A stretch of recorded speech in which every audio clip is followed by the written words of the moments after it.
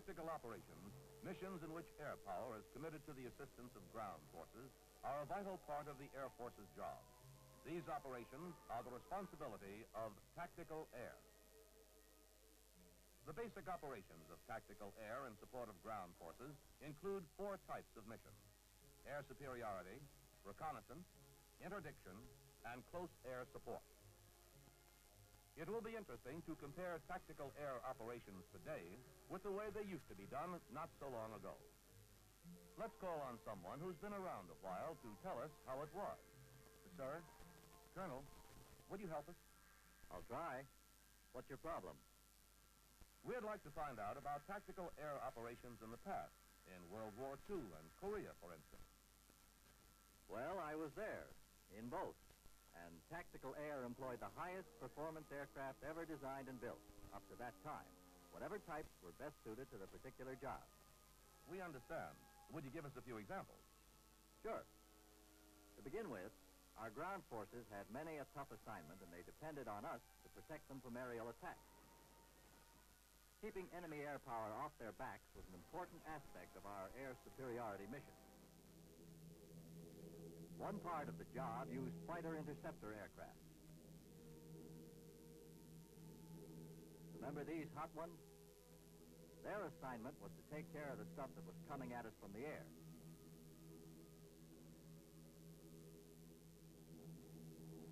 And of course, we had to have bombers to keep the enemy on the ground and in no condition to fly. Reconnaissance came next.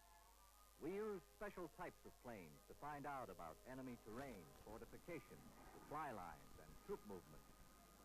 After reconnaissance came interdiction. That took in the whole idea of preventing the enemy from moving his troops, his supplies, or anything else. We kept our fighters busy hunting down mobile units such as ammunition carriers.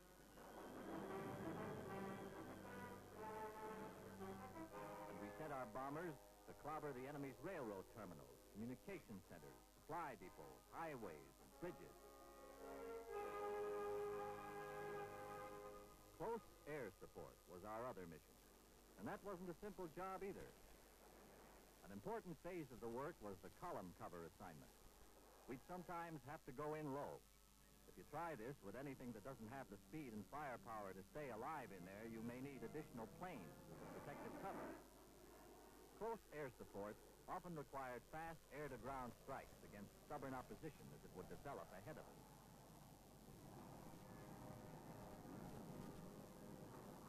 Dive bombing would be undertaken if needed. Well, that's the way it was. Thank you, Colonel.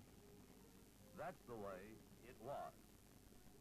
Air superiority, reconnaissance, interdiction, close air support. Tactical air had a variety of jobs to do, and many types of aircraft to do the job.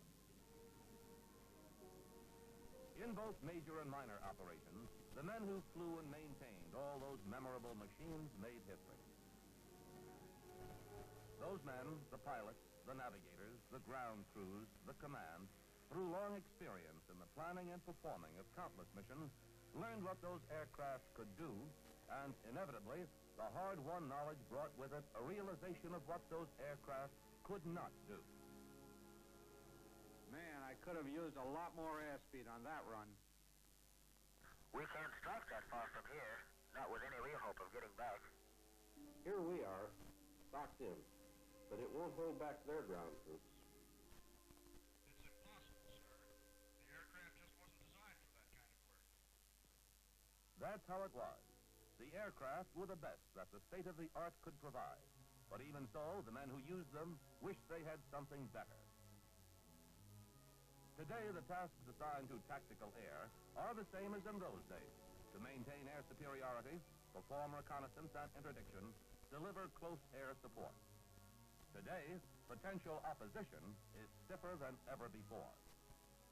Today, tactical air requires aircraft that incorporate drastic advances in the state-of-the-art that offer vastly improved performance and flexibility. Today, such aircraft exist. The F-105 Thunderchief fighter bomber is such an aircraft. Pilots, operations experts, and logistics experts, all from tactical air, worked closely with designers from Republic Aviation Corporation on the development of this Mach 2 weapon system. The result of the more than 5 million engineering man-hours is an important addition to the United States defense arsenal, tailor-made to the requirements of Air Force and Army tactical missions. With the F-105, Tactical Air worldwide has the means of performing all of its combat missions with one aircraft. With the F-105, Tactical Air has a new look. Let's see just how new. Let's ask a man who's right in there with us. Captain, would you tell us about it? You bet I will. You want the whole bit? Air superiority, reconnaissance, interdiction, and close air support? That's right. Well, in the air-to-air part of the first category, the F-105s carry faster guns. The new type Gatling gun puts out 20-millimeter shells at the rate of 6,000 a minute.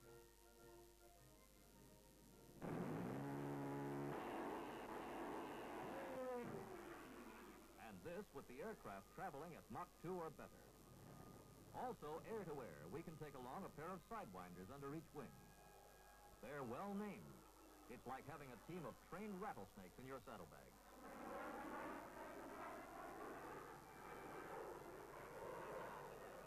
Now, in the air-to-ground phase of air superiority, there are a great many plus values.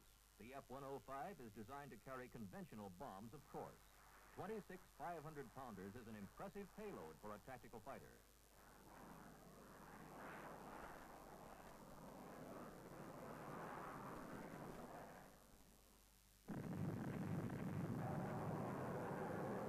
For the real knockout punch, and this is outside of our ordinary duties, but you never can tell, nuclear or thermonuclear weapons can be carried. The F-105 can fly non-stop, a distance we don't advertise. If even that isn't far enough, new techniques of air-to-air refueling give the system a truly global range of operation. We figure we can strike anywhere in the world from the United States bases in a matter of hours. Well, it looks as if we can be optimistic about air superiority. What about reconnaissance with the F-105? Okay, the F-105 is designed to handle this kind of work, armed and ready for anything. Its high performance and weapon versatility make it very effective against targets of opportunity. The scope of general reconnaissance is greatly widened by the F-105's ability to achieve deep penetration in any kind of weather. The radar screen discloses activities and installations the enemy thinks we can't locate through the overcast.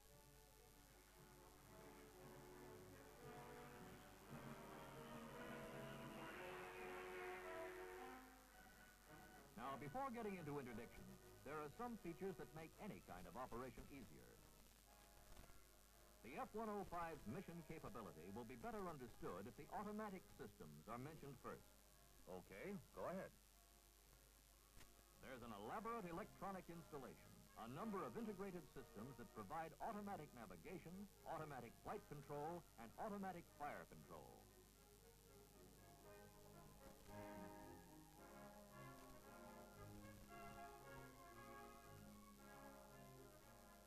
The F-105 can find its way through any kind of weather, day or night, and it can be largely a hands-off operation for the pilot, even when coming in on a target right down on the deck, where enemy radar has less chance of picking up an image. On arrival at the target area, the automatic fire control system, called Thunderchief, can be put to work. Using advanced computer and radar techniques, this equipment leads the pilot to the target and automatically releases the soar.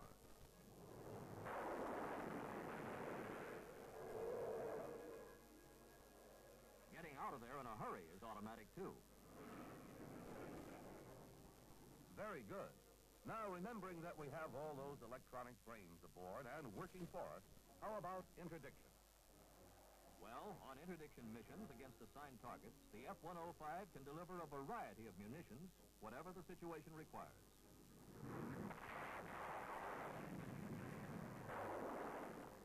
And if the situation changes, its rapid turnaround rate is one of its most attractive features.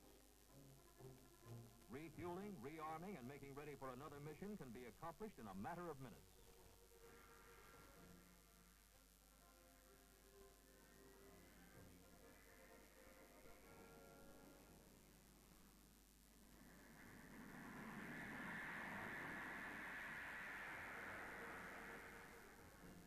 when it comes to close air support, you'll find that the F-105 can employ many of its capabilities to good advantage.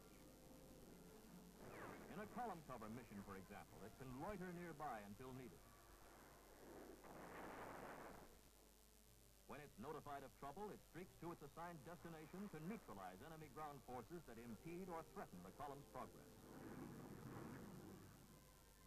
If rockets are required, the F-105 can deliver them, a few at a time or a salvo of 76.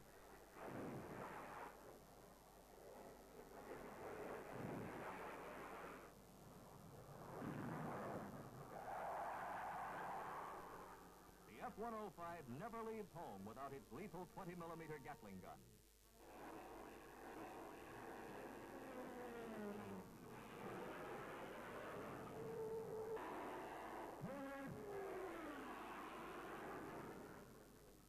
And the F-105 routinely handles one of the most formidable of airborne weapons, the giant killer, the deadly bullpup missile. Against stubborn resistance in proximity to friendly forces, incendiary bombs can be delivered with deadly accuracy.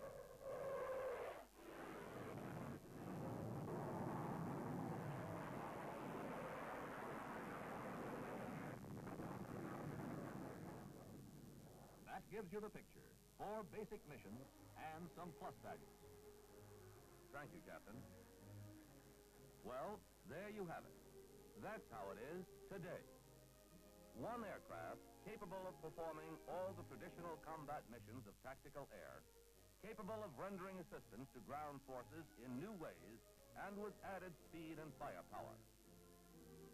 The Air Force has documented its experience with single-purpose tactical vehicles as to cost, function, maintenance, training, and problems of logistic support. As a result, the Air Force supports the principle that on a cost-effective basis, a versatile multi-purpose aircraft is to be preferred. The Thunderchief was created to be a fast, deadly, wide-ranging, and versatile weapon system. It replaces a whole family of previous aircraft, giving tactical air a new look that will last well into tomorrow. Truly, the F-105 has proved itself to be master of all trades.